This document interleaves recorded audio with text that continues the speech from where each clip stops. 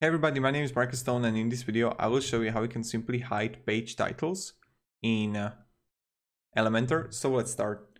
The first thing you want to do is in Elementor, go to left down corner to settings, and then you're gonna see it here in the general settings and hide title, and you're gonna see like on no, but you want to click it on yes, and then you're gonna hide the title.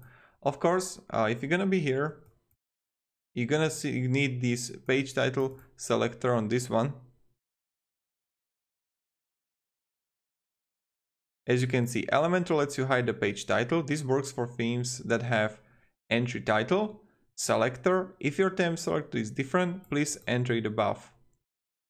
So that's pretty much it. Thank you everybody. I hope you're going to have a great day. And if you have any questions, ask me down below in the comments. And yeah, thank you, see ya, and goodbye.